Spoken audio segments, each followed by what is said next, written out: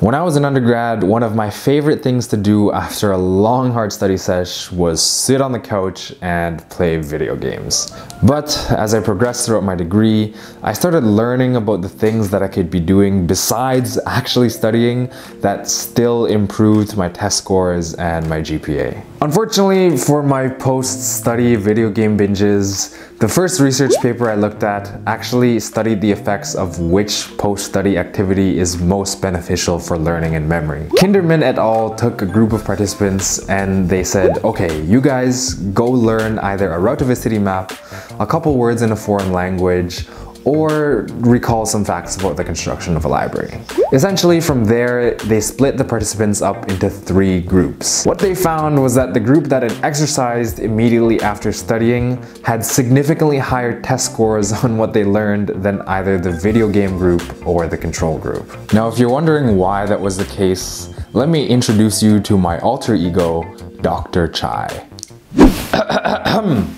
To understand why the exercise group had significantly higher scores than either of the other groups, let's go back to Physiology 101. When we exercise, a neurohormonal response called the fight-or-flight response is activated. Adrenaline and cortisol, amongst other hormones, work together to increase heart rate and blood pressure. And as heart rate and blood pressure go up, cerebral perfusion is increased, meaning that more blood flows to the brain. With increased blood flow to the brain, this gives the neurons within the central nervous system more opportunities to uptake oxygen and nutrients from the bloodstream into the cell. This allows the neurons to form those synaptic connections that we call memory. Regular exercise wasn't always something that was a part of my daily routine. That being said, ever since I started incorporating it into my schedule, it's something that I can't really imagine going without. The mental clarity that comes from regular physical activity is something that nothing else can really replicate.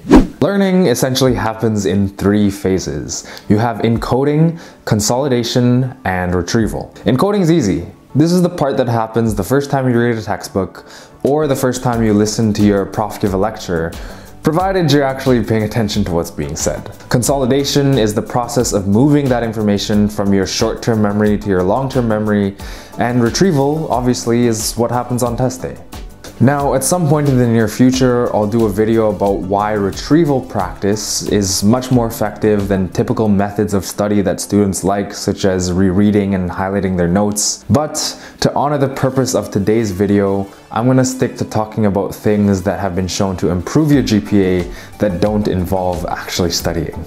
When I was in first year, everybody told me that biology was one of the hardest courses I would take throughout my whole undergraduate degree. Before one of the first midterms, I was super scared and I decided that I'd have this idea where I just stayed up all night and study before going into the exam without even sleeping for an hour. I did it, and I kind of regret it because what I didn't understand about learning and memory at the time is that consolidation is largely a process that occurs during sleep, specifically REM sleep. During a typical 8-hour sleep cycle, the body and brain progress through 4 stages of sleep, followed by rapid eye movement.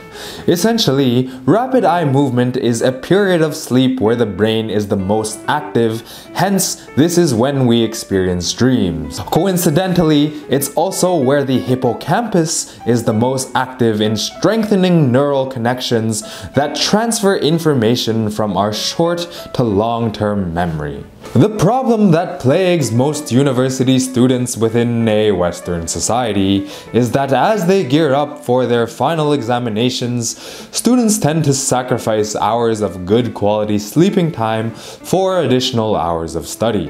While this may seem logical to their end goal of trying to obtain higher test scores, students effectively inhibit the consolidation of learned information from their short to long-term memory. Now, I know this is a lot easier said than done, but honestly guys, the best way to ensure that you're still able to get 8 hours of sleep and your life isn't completely flipped upside down during exam season is to space your studying out over very long periods of time.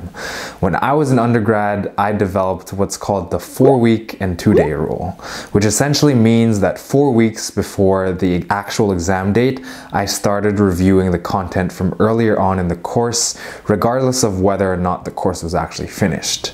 And 2 days before the actual exam, I told myself that I had to be ready to take the exam 2 days early.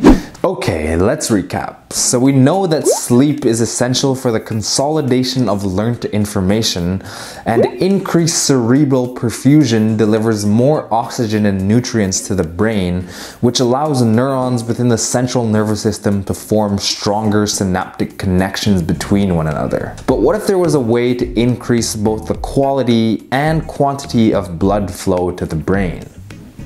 As a second-year undergrad student, I was a little bit wiser because I was exercising regularly and I certainly wasn't pulling any more all-nighters after that episode in first year. But at the same time, I still had a lot to learn. During finals week, I got stressed again and I said, you know what, forget about it. I'm just going to not cook this whole week and I'm just going to eat pizza for breakfast, lunch, and dinner.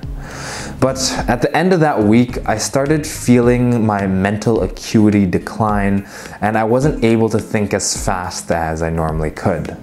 Now, if you're wondering why this is, well, it all goes back to cerebral perfusion. There is a twofold negative effect of fast foods on our cognition. Foods like fries, burgers, and pizzas are often high in grease, saturated, and trans fats. These substances are difficult for our digestive systems to break down, meaning that as they enter the body, blood is diverted away from the brain towards the digestive tract. This often has the net effect of leaving individuals who consume such foods feeling lethargic rather than energized after their meal. Secondly, these fast foods are often no comparison in terms of nutritional value when pitted against fresh produce, lean meats, and whole grains from your local grocery store. Therefore, the net effect of consuming these edible food-like substances is not only to decrease cerebral blood flow, but the blood that does reach the brain when one is eating in such way is often nutrient poor when compared to the blood of an individual who maintains a healthy diet throughout their exams. In my own personal life, I've noticed that sometimes the simplest and most effective changes are often the most difficult ones to actually make. When it comes to eating healthy, getting enough sleep, and scheduling regular exercise for myself, it helps that I'm in a career that I genuinely enjoy. Don't get me wrong, I love pizza, burgers, and fries as much as the next guy.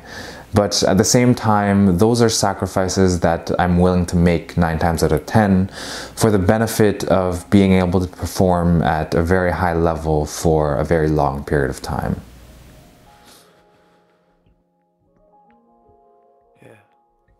Free as a bird, on light wings I ride.